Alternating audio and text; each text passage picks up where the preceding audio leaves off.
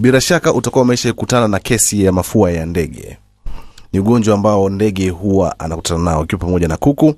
Sasa ugonjwa huu unasababishwa pia na kirusi kinachoitwa ni Orthomyx virus. Na dalili zake za ugonjwa kwa wasifahamu, unakuta kuku anapata uvimbe kuonekana shingoni na kichwani, uvimbe mkubwa, na kuku kupigwa chafya hovyo tu muda wote na kukohoa mara kwa mara. Lakini vile dalili nyingine pia, kuku anaweza kuwa na hali ya kutokwa na machozi mara kwa mara. Lakini kuna sehemu zile za kichwa zisizo na manyoya unakuta zinavimba.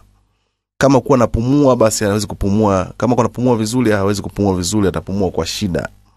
Kuna dalili nyingi za ugonjwa huu, mtazamaji wa ya Gomba TV. Lakini zaidi hapa kuna namna ya kuweza kutibu huu ugonjwa.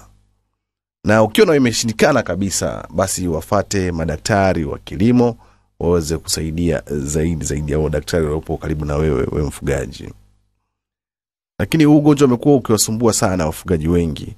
Huu ugonjwa tunaweza tukautibu kwa kutumia tangawizi ama kukinga kwa kutumia tangawizi. Kuna namna ya kuweza kuiandaa, lakini japo tiba hii wanasema kwamba kitaalamu sio kwa 100%, lakini ni tiba. Tangawizi inaweza katibu ugonjwa huu wa mafua. Sema kuna namna ya kuweza kuitengeneza. Katika video inayokuja basi tutazungumza pamoja namna ya kuweza kuitengeneza.